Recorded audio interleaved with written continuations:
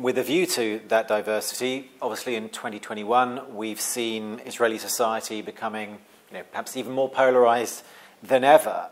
What do you think should be done to bridge these gaps and create a thriving multicultural society in a similar way to the one that you are building here at Ono Academic College? First of all, it's clear to me that starting in college is too late. We have to make sure that the Ono story starts much, much, much younger. We have to make sure that in kindergarten, we hear different stories. There's my story, it's my history, and there's other stories being told, and it's okay. And they're equal. And it doesn't mean that my story is wrong. And it doesn't mean that my story I shouldn't feel proud about. I am. But there's room for other stories. There's a story being told today in Israel that there's a zero-sum game.